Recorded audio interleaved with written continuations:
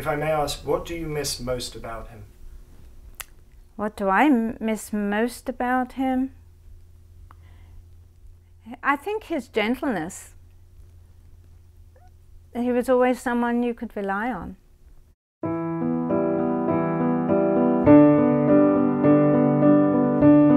Dennis had a rise from the East End of London into the, I guess, Morgan Guarantee mailroom, into being one of the prominent bankers in the World Financial Center here in New York.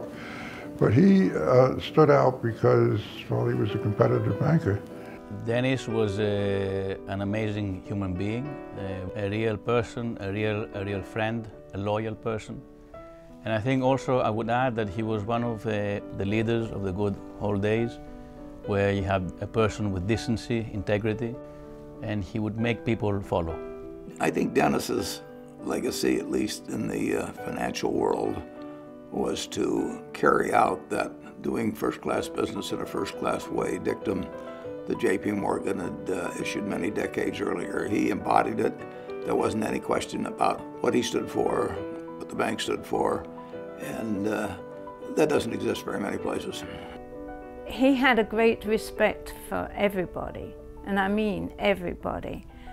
So he would always listen carefully to everyone, and he had no airs and graces, and